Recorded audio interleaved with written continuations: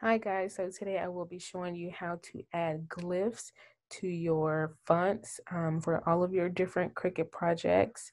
I will be showing you 3 different ways to do it. The first way I will show you is using Adobe Illustrator, and then I will also show you using Cricut Design Space, and finally I will show you using Inkscape, which is a free software that is very similar to Adobe Illustrator. So let's jump right in. So first what I want to do is go over to my panel over on the left side and click this T, which is the text tool. And so then I'll just drag it and type the word hello. And then I'll go back and click on my selection tool and then go over to my right side and then change up my font. And I'll just click on this star because it's my favorite fonts. And any fonts that I download from defont.com, or if I buy any fonts, I usually add them to my favorites.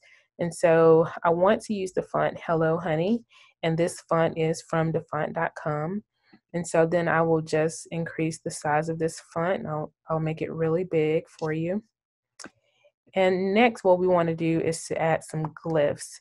So I'll just pull this down on my screen a little bit and then go up to the type window and then click glyphs. And my font is already selected because my text box is selected right here. So automatically that font appears down here in this window. If it wasn't selected, I could just scroll through to find it. And so what I want to do is I want to put one of these glyphs that has a heart on the end. I want to change my O to be one of those. So I'll just double click, remove that O, and then find the O up here. And here it is. So I'll just double click on that. And you can't see it right now because my box isn't wide enough. So I will just pull this over to the right. And now you can see that. And obviously, if you're using Illustrator to create your SVG files, you always want to make sure you right click and then click Create Outline. And what that does is change your text to a object or shape. And then you can also see, if I zoom in really close, the little lines where the letters are touching. If you were to bring this into Cricut Design Space right now, and cut this project, it would cut each letter individually. So what we want to do is to go over to our Pathfinder over on the right side, and then we want to click this first icon, which is the Unite icon. And what that does is basically weld all of those letters together, and now you don't see those little letters touching. Everything is welded together. So that's how you add glyphs in Adobe Illustrator. Next, we will be moving over to Cricut Design Space.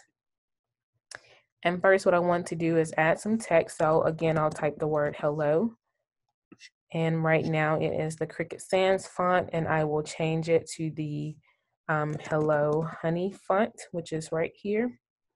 And then I will just make that a little bit bigger on my screen. And then I want to ungroup. So I'll just leave this as it is for right now. And the next thing that I want to do is to open up my font book. And I am using a Mac computer, so all of my fonts are stored in the font book. If you're using a Windows computer, you will have a character map. So going over to my font book, these are all of the different fonts that I have downloaded from defont.com or purchased somewhere online. And again, I want to use the Hello Honey font. And so what I will do is just scroll through until I find that O with the heart on the end. That's a glyph. So I'll keep scrolling. Okay, so here it is. So I'll click on that O and then click Command key, the Command key and the C. So I'll hold those down together. If you're using a Windows computer, it will be Control C. So you just want to copy. If you need to, you can go up top and click the edit button and then click copy as well. Then you want to go back over to Cricut Design Space and then click the text box again. And what you want to do is to just paste that into that text box. So in the text box, it looks like a little square, but here you can see that O with the glyph at the end. So I'll just drag this to make it bigger, and I'll pull it up, and I want it to be about the same size as the current O, so I'll make it just a little bit bigger. And then I'll delete the O that was previously there, drag this up, and then I will select all the letters except the H and move them over. And then I will repeat the process of selecting the other letters and moving them over. And I'm using the left arrow key on my keyboard. I know some people just use their mouse to pull it over, but I just like to do it this way. So it looks like everything is touching. So I will select everything and click the weld button. And everything's connected now and is welded together, as you can see over here in the right panel. The last way I want to show you is an Inkscape. And so this looks somewhat similar to Illustrator. And so over here, I will go over to the A, which is the text tool. And then I'll just drag it on my screen and then type hello.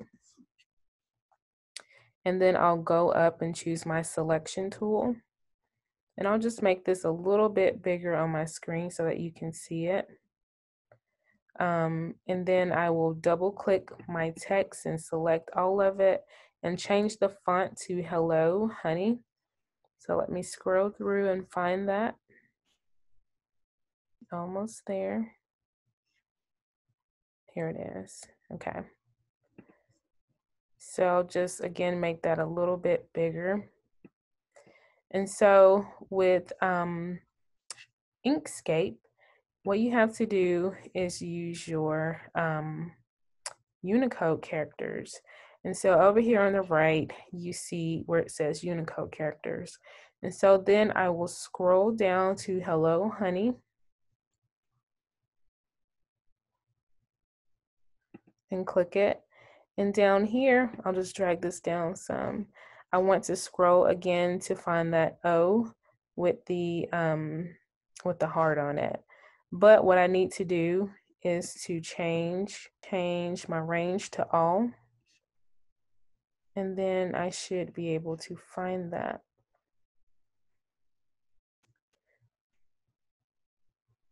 So here's the O. So I select the O and then double click it, and you will see this little box pop up. So I will copy again using Command C, or you can use Control C. And then I will double click, remove that O, and then paste in the other O. And that's how you do it in Inkscape. So next, what I want to do is to make sure that this is welded together so that if I bring it into Cricut Design Space, it cuts as one layer. So then I'll click the Path button and then Object to Path. So I'll select all of my text. And you can see that there are individual boxes around each letter, letting you know that all of these are different letters. And then I will click the Path button and then click Union. And now it should be one object. So just like that, I have shown you 3 different ways to add glyphs to your fonts to use for all of your different Cricut projects. Thanks for watching.